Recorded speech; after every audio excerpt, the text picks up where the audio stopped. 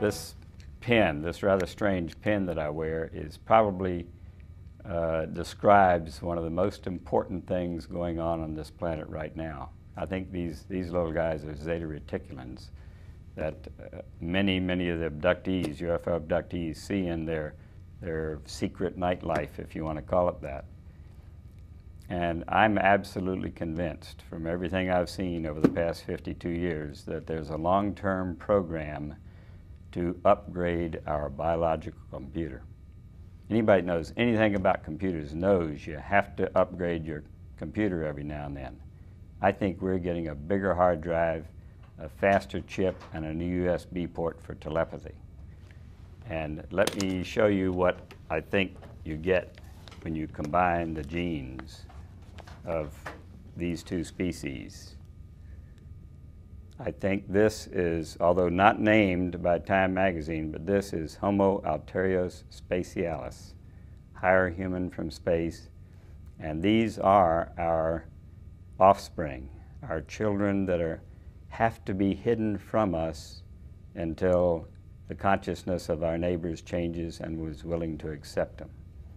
This picture was shown to millions and millions of people on ABC. They didn't say anything about it, but they put this picture into the consciousness of Americans at least, and eventually the world, I think, one more time. You know, you have to be somebody special to get your face on the cover of Time magazine. This is a promo issue, 23 June 1997 for the Roswell 50th anniversary, Roswell crash 50th anniversary.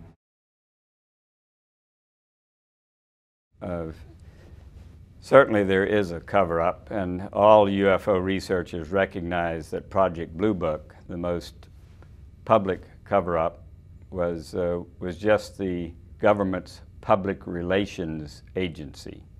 They did announce to the world they wanted to know about our UFO sightings and stuff, but the cases that were really worthwhile and could not be explained away by some natural or man-made object were not investigated by Blue Book. They were passed on to the real investigators.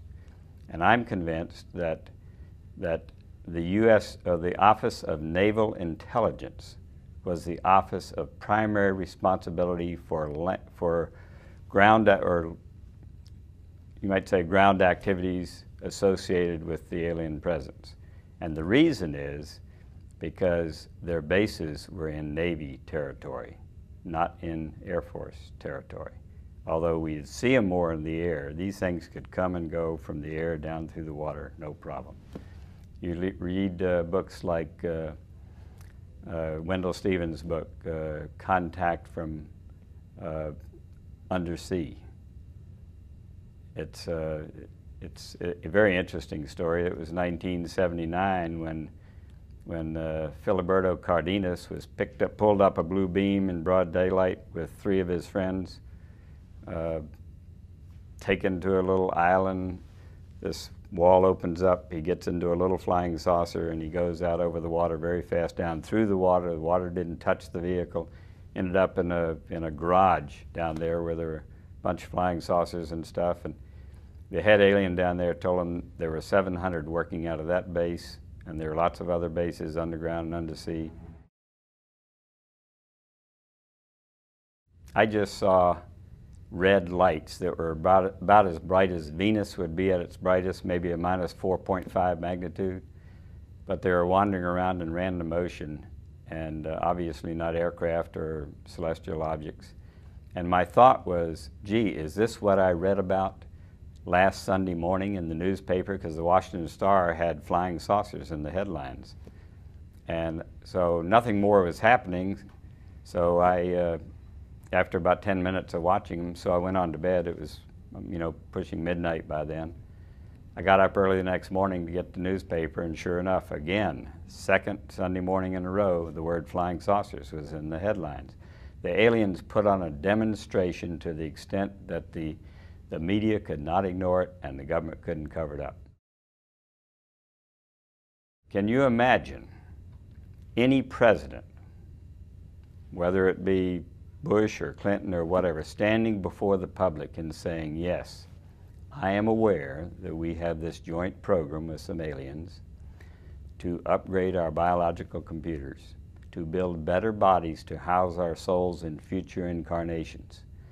And we are picking up your daughters and your wives, and we're taking their eggs, we're splicing in the right genes.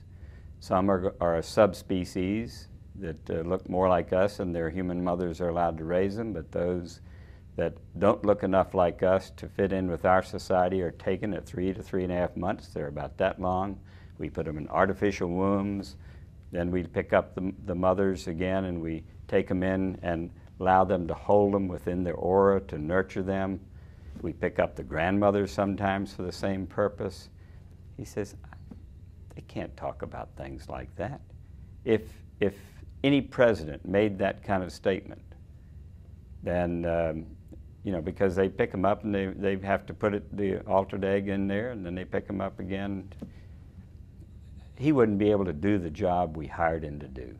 The media would hound him to death. You know, it'd be ridiculous. So I understand the reasons for the secrecy. I spent 26 years in the Air Force, and I know if the government has a secret they really want to keep, they don't admit they have a secret. I was fortunate I had a chance to talk to Peter Jennings for his ABC special, and the first question he asked me was, what caused you to be interested in this subject? When I was 16 years old, I was walking down the street in Arlington, Virginia, and saw 7 red light type UFOs over Washington that made headlines around the world.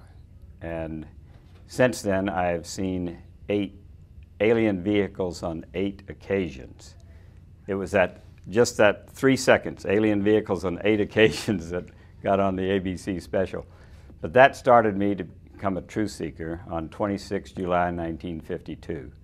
I've read everything I could find about UFOs and the alien presence since then. At 17, I went to Duke, read everything in their library on the subject. American Rocket Society had the most interesting stuff.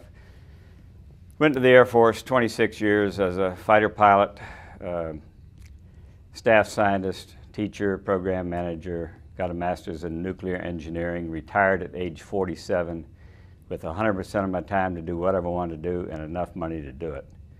So the day after I retired officially, I became a field investigator and state section director for MUFON for 5 counties in western Florida. The next year became state director for Florida. In '89, I was elected to be the Eastern Regional Director of MUFON, overseeing the investigative activities in 18 eastern states. In '93, I became a director of the International UFO Congress.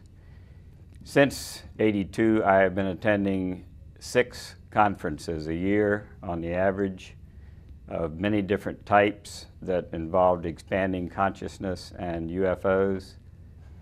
Things like International Transpersonal Association conferences in Killarney, Ireland, and Noetic Sciences conferences, international conferences on science and consciousness. And I heard about these things called State of the World forums that were put on by a fellow named Jim Garrison with the State of the World Forum, who is also president of the Gorbachev Foundation USA. And all the world leaders were coming in, basically trying to figure out what kind of a planet we want to live on in this 21st century. And I never got an invitation. You had to get an invitation to that real select group. I was on a birding trip in Attu Island because I'm a serious birder. And I was discussing government affairs in the evening hours when we weren't out birding with a gentleman from Point Reyes who was also interested in government affairs. And I told him about State of the World forums, and he had never heard of them. It was some miracle, I think, that caused an invitation for him to attend the State of the World Forum, the 6th and last one, held in New York City in conjunction with the UN Millennium Summit, to be in his mailbox. And he didn't want to go, and he knew I did, and he just put it in the mail and said, why don't you go in my stead? So when the package got there, you filled out the registration form, and there's a place for title, and I put Director, International UFO Congress, when I got there, I was quite impressed. There were about 1,500 people trying to figure out the best ways to manage globalization so that the selfish didn't gobble up the meek and destroy the environment that supports us all. I got to participate in roundtables on democratizing world government, on getting more spirituality in the United Nations and that kind of thing. I actually, when it came my turn to talk in that World Governance Conference, I suggested that people trying to decide how to get from where we are to a democratically elected world government ought to read 3 books. And I mentioned Timothy Good's book, Above Top Secret, because it describes 1 or 2 major UFO cases in many different countries and how that government reacted to it. And I said they should read Bud Hopkins' book, Witnessed, because this is a very good description of not UFOs coming here and saying, take me to your leader, but UFOs coming here and taking the Secretary General of the United Nations and putting a guilt trip on him for humanity polluting the oceans. And the 3rd book was called, was actually paper 72 in the book called the Urantia book, A Revelation for Humanity, published in 1955 on 2,096 pages. And the title of the paper was Government on a Neighboring Planet. And it said at the end, the reason they gave us that was because there were ideas expressed there that would be useful on our planet at this time. Well, that conference, being an attendee, allowed me to put a web page on the exclusive State of the World Forum website, only accessible to those people that attended the 6 State of the World Forums, which include most of the heads of state. And it apparently got the attention of the president, because about a year later I received a phone call from his vice president saying, Jim Garrison would like to speak with you. And I said, it's going to have to be this afternoon or 3 weeks from now, because I'm going to Thailand. And 3 weeks, later, they called at the appointed time, and a lovely lady named Carmen Melendres said, well, unfortunately, Jim got called out this morning, and she talked to me for about an hour about all the wild things that the ideas I've acquired at all these conferences, and so I started, sending her emails and occasionally some of the papers that I had written over the many years, and she told me later that she was forwarding all these to Jim Garrison. And the papers about telepathic communications and UFO phenomenon, and one was on transformation, spiritual, physical, and political, and I'd written papers on paths to world government. All the subjects related to the UFO phenomenon that I'd studied one at a time, and then I'd spoken on for a year, and then written a paper on. And he must have not been too disturbed by what I was saying, because he sent me an email invitation in, I think it was May of 2003, to be one of the 150 people invited to the Brussels conference, 18 to 20 June '93. The title of that conference was National Sovereignty and World Challenges, Choices for the World After Iraq. And I was to attend as a director of the International UFO Congress, which I thought was kind of interesting when you see the titles of all those other 150 participants. The conference was chaired by George Bethune, who from 1975 to 1992 was the European chairman of the Trilateral Commission. The speakers were people like Air Marshal Sir Timothy Garden, who was the head of the Royal Institute for International Affairs, the kind of similar to our Council on Foreign Relations in the United States. And Pat Cox, the head of the European Parliament, I guess, just lots of other interesting people. The president of the International Chamber of Commerce, and James Woolsey, and really neat folks. So unfortunately, well, they were sending me background information that said, well, after World War I, we formed the League of Nations, and that to keep peace in the world, and that didn't work. So after World War II, we formed the United Nations, and that didn't work. Now that we've had the first two battles of World War III, meaning Afghanistan and Iraq, it's obvious the Security Council can't maintain peace in the world, and NATO can't even maintain peace in NATO. It's time for a change. And they were talking about something called Community of Nations. And I had a prior commitment on those dates that I just could not break. As much as I wanted to go to that conference, I told him, I'm sorry, I just can't break the commitment. And so he said, no problem. Why don't you make your input by email? So I did. And I felt honored when after the conference he sent me a draft of the output document and asked for my comment on the draft. The draft title was Integral Governance Initiative, and it outlined or described the 20 most important problems of the world. I think they decided they're so critical they don't have time to even rewrite the Charter of the United Nations to be able to effectively address those problems. So they're going to do it, one problem at a time with the same technique that they used on the landmine ban treaty. Lord Axworthy, the Foreign Minister of Canada, with backing of the Canadian government, in not more than about 2 years, got 140 nations to sign that treaty. So I'm excited about the works that State of the World Forum is now working on to address the problems of the world. I really feel that I've had assistance in my education from what I call angels, aliens, and world government folks for the past 20 years. I'm now starting to recognize that I've been getting tasking messages from an unseen being using the name Adam for a number of years now, and I've had time to assess the type of tasking I've been given.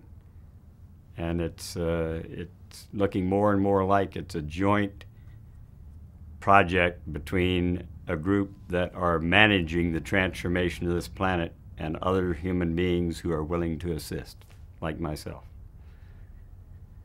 So I'm now here at the Roswell U.F.O. Festival for the first time. I've never been here before. And MUFON is having a conference here. I've been attending some of their lectures. This morning I heard one on underground bases and tunnels.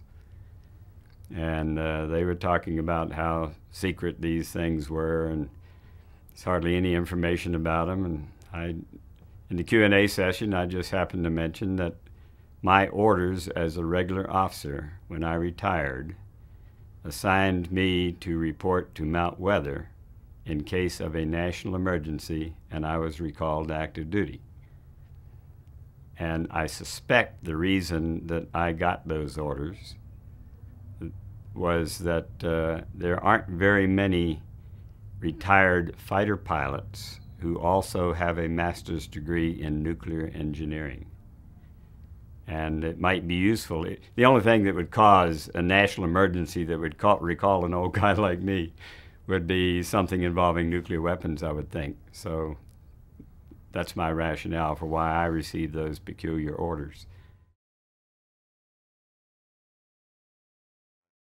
I also have some information that has not been reported to my knowledge, unless I have a poor memory, from a personal acquaintance named Gene, who said he worked for these world leaders, which I heard somebody refer to as the black government, because they run the black projects, the black budget projects, which I think most of it is budgeted by private money rather than taxpayer money.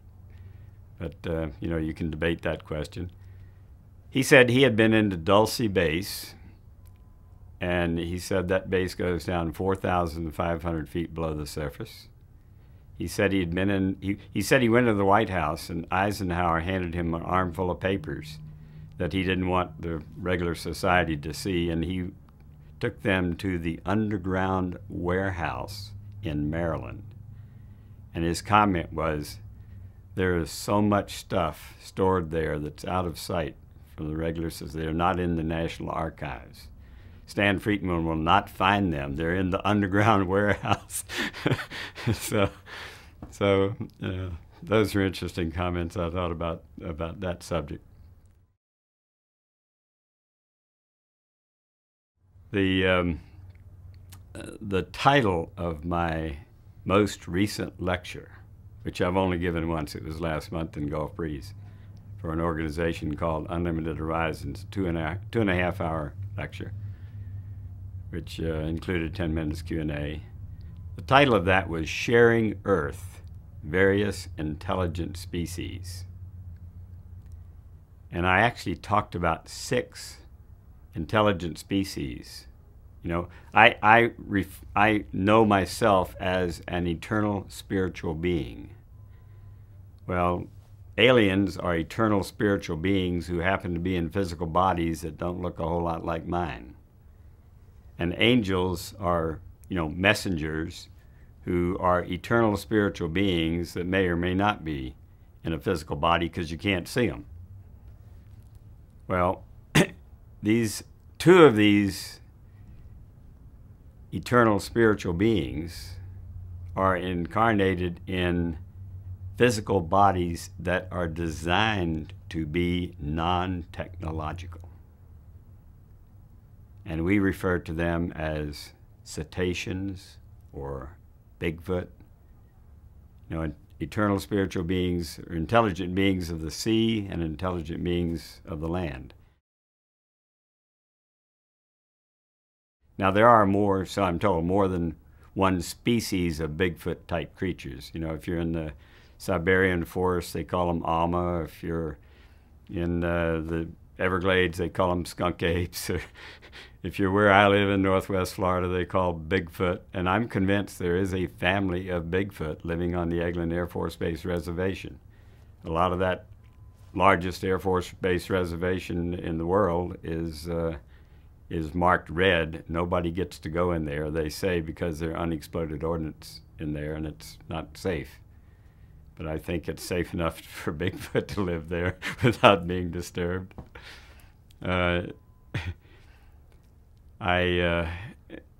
We invited Kwani Lapsaritis to come from Washington State, you know, the mountain man who wrote the book Psychic Sasquatch, March of last year, to come and lecture at our local True Seeker, regional True Seeker group called Unlimited Horizons. And he said, I was hosting him, my wife and I, and he said, I'd like to stay a few days and go spend some time in that Bigfoot habitat in North Walton County, Florida. And I said, well, that's good, because I've been doing some ivory-bill woodpecker research. I actually saw an ivory-bill woodpecker there fly across the river in my 4th day searching for that bird in a canoe. And not many people have seen an ivory-bill woodpecker that are still alive. Although I did meet one person who's seen it 12 times since 1950, because he worked for the logging companies there. He's a card-carrying Creek Indian who owns 20 acres adjacent to the floodplain. Well, anyway, I said, look, I'm going to take my video camera, and I want to spend a couple of nights in the woods in that Bigfoot ivory-bill woodpecker type habitat. And so you can use your psychic ability to just try and call in Bigfoot, and maybe in the 2 days he'll agree to come and make an appearance. And, you know, you can tell me whether he minds his picture taken or not, but I'm going to try to get pictures of an ivory-bill if he flies between his nesting area and his feeding areas. So this is our plan. And Kwani is a dowser. And he used his psychic abilities to put a spot on a map, because I gave him a map of, you know, the area I wanted to go in where the ivory bills are. Well, his spot was not in the floodplain where the ivory bills live. It was a little bit east of Morrison Springs, Florida. And Morrison Springs was a private spring that's right has entrance into the Choctaw River. And the county has just purchased it. And they were spending a lot of money building it as a county park. So we go there to launch my kayak, my inflatable kayak I carry around the back of my Prius. Well, first we go to the spot on the map where he doused, and this was about a mile from where I wanted to go look for the ivory bill, and it was behind private property, behind a fence on private property, and I says, no, we're not going to spend the night here. So we ended up, because we had floodwaters, didn't let us get to the other side of the river, we ended up on the high ground in Morrison Springs State Park, where the construction was going on, and I got permission from the construction crew team and the sheriff to spend the night there. And they locked the gate. They had done a lot of plowing of the land and you know, getting ready for parking lots, and they said, we're going to lock you in tonight and we'll be back 6 o'clock, open the gate. I said, okay, no problem. Well, I was awakened at 4 o'clock that next morning by a couple of great horned owls overhead calling to each other, and at 4:30 I was just listening to the barred owls in the swamp and stuff, and I heard this really loud descending wail. I was about 100 feet sleeping under the stars from where Kwani was in a tent, and I know all the sounds of all the birds that nest or winter in northwest Florida, or in Florida, and this was none of them. I've been able to find and identify 5,095 species of birds around the world, and the only one that sounds anything like that is a peacock. And I know there are some people that raise peacocks, but nowhere near where we were, and there was no house, no farm, no habitat for peacocks. I'm sure it was not a peacock. I think it was a Bigfoot that had sensed the psychic input from Kwani and let us know he was there, even though he chose not to climb the fence, walk across that freshly plowed ground, and perhaps make an appearance. But I feel blessed by hearing what I think was the call of a Bigfoot. So the other 4 species that call this planet home and have technologies sufficient to leave the planet, that is anti-gravity technologies, are Homo sapiens, and I think we acquired that through the help of some Aldebarans in Germany in the 1930s. You don't hear people talking about that a whole lot. And then there are these little guys from Zeta Reticulum that are giving us the genes for the upgraded computer. And the offspring, we are told by George S. Robinson, although he never mentioned aliens, but he said we humans have already created a new species called Homo alteriospatialis. Well, those are the guys that have to live separate from us folks here on the surface because our neighbors wouldn't choose them. So they're in the underground and undersea system that where all of our black budget projects are taking place, or on our bases on the moon and Mars. So here's 2 species, eternal spiritual beings in physical bodies that are different from each other, enough to be called a new species. And the 3rd species that has the flying saucers, etc., are referred to as the Dagon people, D-A-G-O-N, I think it is, or G-A-N, D-A-G-A-N, I think it's spelled. And the best source for that information is a set of 3 books written by Valerie Bonwick and Jonathan Begris, who live in Vancouver, Canada. The title of the first book is The Sea Gods After Atlantis. The second one is Teachings of the Sea Gods, and the 3rd book is titled Training of an Adept, the Latter Path. Not many people have found these books. They're not sold on Amazon. Whereas, you know, there are a number of books by George S. Robinson, the world lawyer, who helped our world government establish the laws that are being used on the moon bases and our Mars bases and stuff like that, and the laws being used in relation to the aliens that are on this planet working on joint programs with us.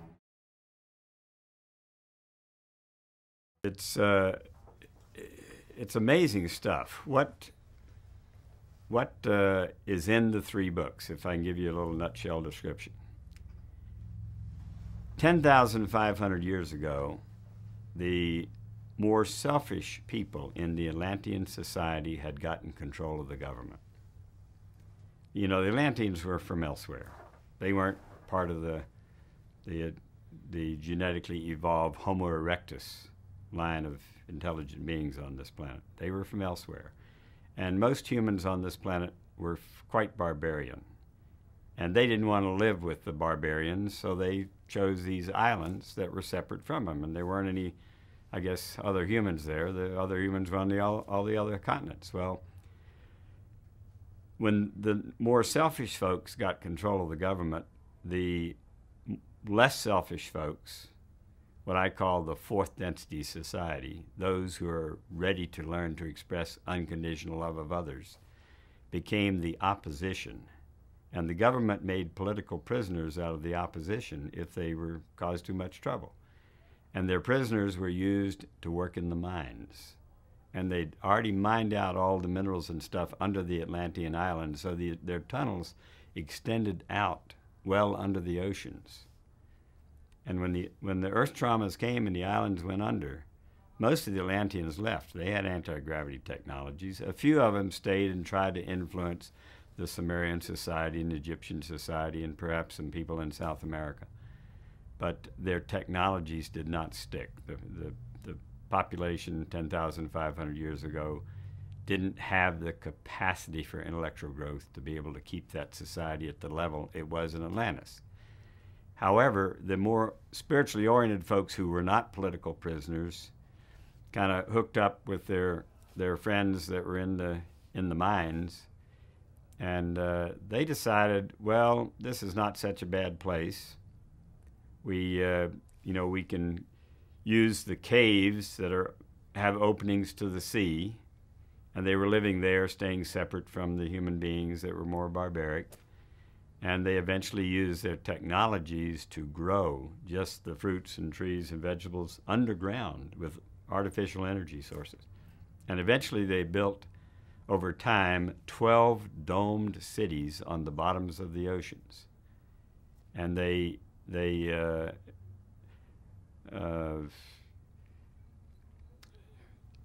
decided that they would harvest the seas from the bottom and let the humans harvest the seas from the top, and we wouldn't interfere with each other too much. Well, they had little submarine type things, underwater flying saucers, you might say, to go back and forth, but they wanted to be able to spend more time underwater, and so they were good genetic engineers, and they genetically engineered some gills in their neck to allow them to stay underwater a lot longer than, somebody just stayed underwater for 17 minutes on Oprah's show, but most people can't stay underwater longer than a minute or so. And then, since, this was kind of fun, and they had 10,500 years to experiment with things, they crossed some of their genes with the dolphins. They say they created the mer people. But at least some of these mer people were given not only the bottom half, like the tail of a dolphin, but they also gave themselves feet so they could stand on dry land. And if anybody's ever read Secret Teachings of All Ages by Manly P. Hall, I think he published that in 1928. He was probably the best truth seeker of the first half of this century. He has a picture there of Oannes and a big story about how this mer person walks out of the water. What was it, 5,000 years ago or so, and in Babylonia, and teaches all kinds of profound subjects to the human beings there. And every night he walked back into the water and disappeared. And then he comes back, and he did this for a long time. And, he's pretty famous. This guy, Oannes, O-N-N-E-S, I think, or O-A-N-N-E-S, I think it is. You can Google that and read a lot about it. So that's what this is. And the these Dagon people, you can see records of them influencing human society in other ways where the term Dagon was used. And now they recognize that there are human beings that are sufficiently oriented toward service to others and becoming sufficiently telepathic to be able to communicate with. And they have chosen Valerie to communicate throughout most all of her life. She's 77 now. So that's why I think a truth seeker like myself and the people who watch your wonderful videos might want to check into those books that Valerie only sells there in Vancouver. The last, one more, and then you know, you can ask whatever. The best source you can Google can find if you put Lacerta, Lacerta, which is the name of a 28-year-old reptilian creature, a cold-blooded creature, that says their people were genetically engineered by aliens from off the planet, from the leftover of the dinosaur species, many millions of years ago. They are the oldest intelligent inhabitants of this planet. You know, they see human beings as living on their planet. Some of the flying saucers we see, they say, are theirs. Not many, because they don't like to interact with us. But they're cold-blooded creatures, and they don't like the temperature shift between day and night you have on the surface. They're very happy living generally 2,000 to 8,000 meters beneath the surface, where they're not interfering with us. And they say that there are humongous caverns, and I'm sure tunnels between caverns. They've got lots of space down there, and you know, it's a realm that we haven't gotten into yet. But they are, I think it was 16 December 1999 when a researcher in Sweden learned that one of these beings, this 26-year-old girl, had dressed, you know, put clothes on and made friends with a lady that lived in a cabin in the woods, I think, in Sweden. And this Lacerta agreed for an interview. And there was 2 interviews several months apart. The first interview is published on, condensed and published on 24 pages in many languages, which is on their website, which Google will find for you if you put in Lacerta. And the second interview is 20 pages. Well, there has been a long-time acclimation program to, you know, by our world leaders to put information into the public domain so it's available for those seeking it without forcing it on those who are not ready. And I'm pretty well convinced that the video that was shown in England in the 60s or whenever that was, I don't know the date, that said, and had the little video clip that I think was real, that we put our first manned base on Mars in 1963.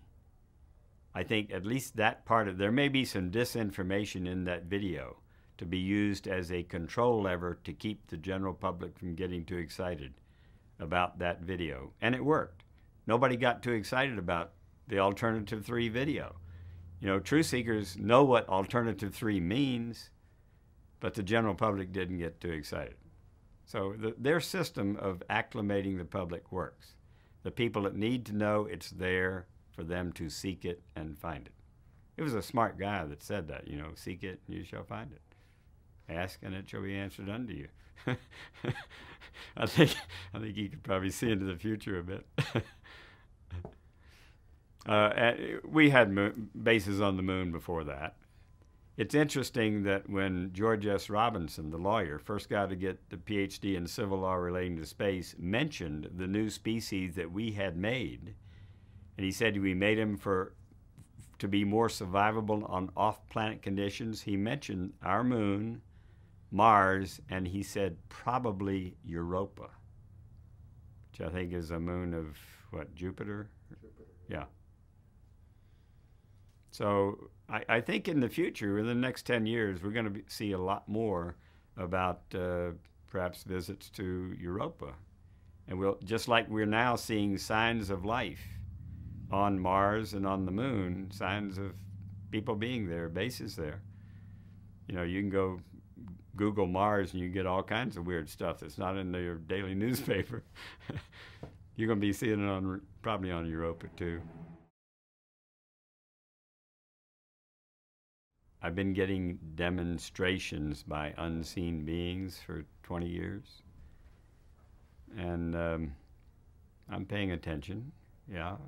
Besides the tasking messages, I'm not very telepathic. The first message I got from unseen beings was that I need to learn to sense the energies that surround people. You know, some people can see people's auras. Well, that was pretty far out for me, but I found out that there really was something to that, and so I started working on it, and I think I'm getting much, much better at it. Now, I can stand within 18 inches of somebody who's telling me their story at a UFO conference and pretty well tell you whether they're telling the truth or not by the energy I feel from them. And I think that's a blessing, but I would not have worked on that if this unseen being coming through someone who's more telepathic than I has said, I should do that, you know, directing it to me by name. And then in 28 January 1992, I woke up at 2 o'clock in the morning with that video screen in my mind that had 2 sentences on it. First one is, no room in my mind for any other thought until I got up and wrote it down. And the first sentence said, unconditional love is becoming the driving force on this planet. And that's consistent with my idea of the transformation into a 4th grade classroom for the soul, where that's your reason for being. It's different from what most people are here for, which is to use free will to make choices that polarize the soul. And the second sentence says, I am trying to learn to express unconditional love. Now, I think that maybe that's a clue from my spirit guides, my seraphim, that I'm on the right track in my thinking, and maybe I am a 4th grade student here. I think about 1 billion of us are 4th grade students on this planet. In this, you know, the 4th grade is a little advanced from the 3rd grade in the evolution of consciousness. Raw material, I think, is the best description of the levels of the evolution of consciousness. And there's 7 levels. And the 1st grade, or first density consciousness, and Ra said that the word density he prefers we use because it will be better understood by the scientific mind if you talk about a density of consciousness. He also said that he can only give us an approximation of reality because of limitations of the human mind. So rocks have a form of consciousness, but it's consciousness that Deepak Chopra would say is asleep. And then animals and plants, trees, have a form of consciousness.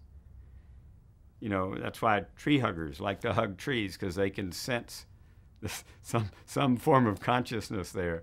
You know, your dog and your cat are loving, conscious beings. They just don't have capacity for intellectual growth and spiritual awareness to be considered human. So 3rd density consciousness is by definition Homo sapiens sapiens. The reason for being, learning to use free will to make choices that polarize your soul. And everybody knows God gave us free will. That's what it's all about. It's what we're here for. It's unfortunate. A lot of people think we're here to make money, but we're not. We're here to make choices. 4th density consciousness is where everybody on the planet will be a relatively unselfish soul. And they're here to learn to express unconditional love of others. And they're going to have to do that being able to read the thoughts of other people, having greater telepathic ability than most humans have now. You can't learn to express unconditional love of others fully in a 3rd grade classroom because there are too many highly selfish people. And they put out bad vibes and it makes you uncomfortable. So you have to be oriented toward service to others through your free will choices to learn to express unconditional love of others. And you have to graduate from the 4th grade before you're ready with the 5th grade curriculum, which is developing true wisdom. So you have to be, and once you do that, I think Ra described the 6th density level, which he claimed to be after 2.3 billion years from his 3rd grade level. He said if you can imagine 100 of these wise, loving souls melding into a 6th density soul that has the capacity to manifest whatever they choose by pure thought. A true galactic teacher that can demonstrate the kind of things Jesus demonstrated when that God became a man, or Son of God became a man, I guess. You know, he said he was the Son of God and he was the Son of Man. And speaking of Jesus, I am a serious student of the Urantia book. The early part of the 19th century that Alice Bailey wrote 24 books. She would be getting all this information telepathically, and she would, on particular subjects, and she'd write it down and publish them immediately. And collectively, they're referred to as the ancient wisdom. I know the Lucis Trust has a mission to make sure that they are always available to the public, never sold out. And they have people in the Arcane School, which is under their headquarters, who study those 24 books and write papers on certain subjects that are pertinent to current situations in our culture. And, you know, if people go to lucistrust.org or worldgoodwill.org, you can find information available free online, or you can order brochures to send out. They don't put a price on them. They just, you know, say make a donation and ask for whatever you want. It's a neat source of information for truth seekers. Lucis Trust, LUCISTRUST.org or worldgoodwill.org. While we're talking about websites, I do want to make sure your audience knows that serpo.org is used to release not just information about the 12 Air Force officers we sent to the Zeta Reticulan planet in 1965, but about a lot of other stuff concerning the alien presence. I think that really is a group of DIA folks, some retired, some probably still active, who've been given permission to make the information available for those seeking it. I think one of the latest entries on that, I don't know that you read it recently, but they told us about a vehicle, a crashed flying saucer that was recovered in 1968, I think, by our world leaders. Well buried, well down below the surface, in a area of ground that was 150 million years old. This huge, big flying saucer that had a bunch of decomposed bodies on it, and several of the bodies were humanoid types apparently from elsewhere, and there was a skeleton, a full skeleton of a dinosaur on board that alien vehicle. Now, like, you know, aliens pick up cattle, you know, they apparently were messing with dinosaurs back then. You know, Lacerta said that aliens genetically engineered her people from dinosaurs, just like humans were genetically engineered from Homo erectus.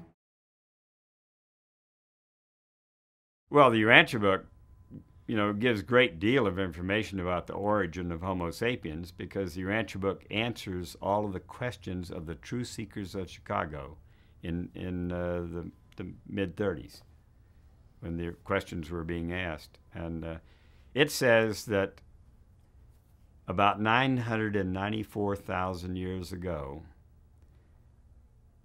two beings named Andon and Fanta suddenly appeared to a Homo erectus couple living on the northeast shores of Africa.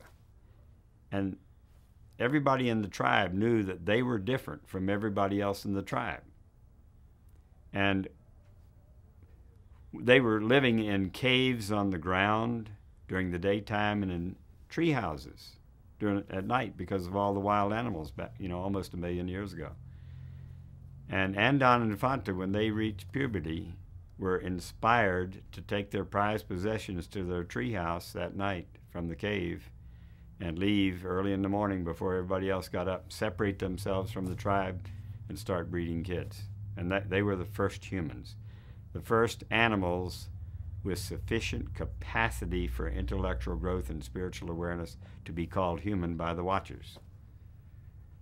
And that went on for a long time, and the numbers went up and down, and they had their tribal wars and diseases, and the population was getting quite low, and it was time for an upgrade. So 500,000 years ago, they helped a couple in the northwest mountains of India develop 6 colored races. The first being the red man. And the red man was given more aggressive genes because they have to learn to survive among all the wild animals. They say this is the kind of thing that's done on all planets when the planet is ready for it, but ours is kind of a rush job.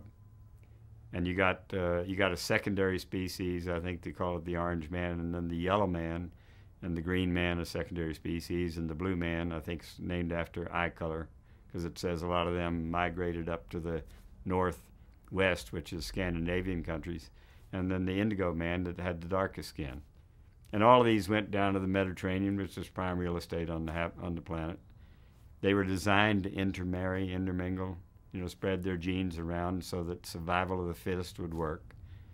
And that went on for 300,000 years until Lucifer and Satan, who ran the local star system, rebelled.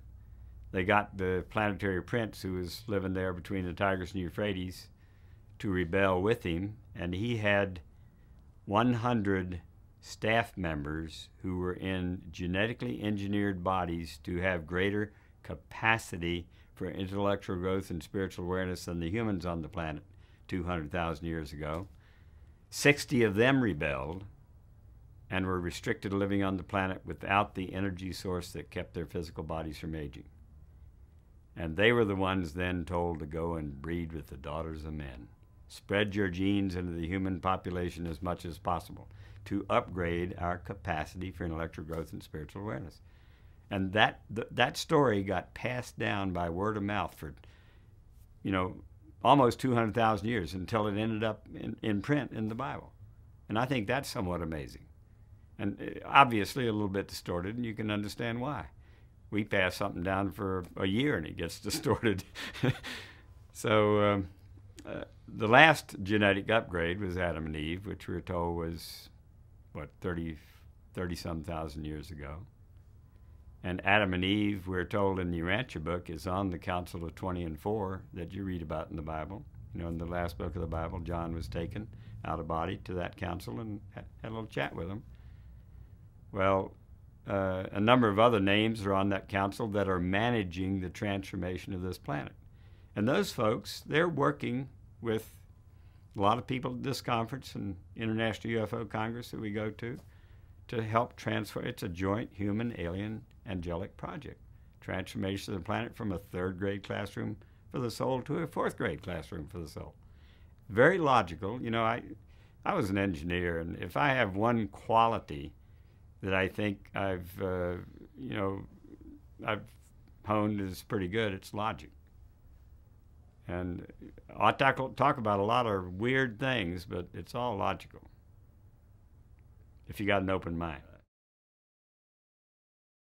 How do you nurture the ability to assist in the transformation, the positive transformation of the planet?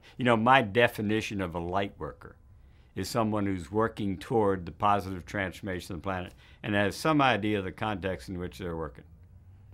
And I guess I do consider myself a light worker. In fact, Adam, in 1992, asked a lady that sends me a lot of messages by name to invite 20 people to a spiritual retreat. And these people were from Atlanta and Birmingham and Miami and all in the southeast part of the United States. She picked a central point, invited us all there. And we were sitting around the pool in this hot spring wondering why we were picked by Adam, who I now recognize as a member of the Council of 20 and 4, to come there. And we decided the only word that could describe all of us was light worker. And it was just so we could get to know each other and help network. And I thought that was kind of neat. So we were all we were all given a symbol of remembrance of that, February 92 event. And that's that circle in the triangle with the little blue stone in it that I wear on my green jacket, which you might see me at. I don't wear it in Roswell because it's too darn hot, but yeah. The Lucis Trust, no, it's World Goodwill that publishes a little brochure. You may still be able to get it. I got some and made copies of it. It's called The Work of the Spiritual Hierarchy. It's probably the most profound bit of information I've seen on any 8.5 by 11 piece of paper. I'll give you a copy of that too. I carry them in my briefcase. And it has 6 steps, which describes what's really going on and tells you in no uncertain terms about the power of the spiritual hierarchy and the world, the world leaders that decide who gets nominated for president of our country or most any other leading country, because they groom people for these positions, and then they control all the major media, so they like to see close races because they're not sure who would be the best person for the job until about a month before the election, because they monitor how all the world leaders think about the 2 leading contenders for president in the United States and some other countries, and they know what the leading issues are going to be for the first 4 years of our president. And so they're sitting up there saying, this is how I view what's going on. They're saying, gee, can Hillary better solve this problem, better work with these other major leaders she's going to have to work with on this issue, or can Barack do that? And they make that decision in the last month. That's why they like to see close elections. And so they can use the major media to swing the election one way or the other. It's very easy to do. It's either what you don't print or what you do print that can get a few votes here and there. They're good guys. They're working for the positive transformation of the planet. However, they're working on rules that are well above the rules of any national law. That's why George S. Robinson came to the Cosmic Cultures Conference, and under the title Homo Alterio Spatialis, the interdependence between extraterrestrials and Earthkind, and said you cannot take any national law into space. You have to figure out what the natural or cosmic laws are, what laws pertain to us out there, to aliens down here, and to human-alien hybrids here, there, and everywhere. That's profound stuff, but it's logical, it's real.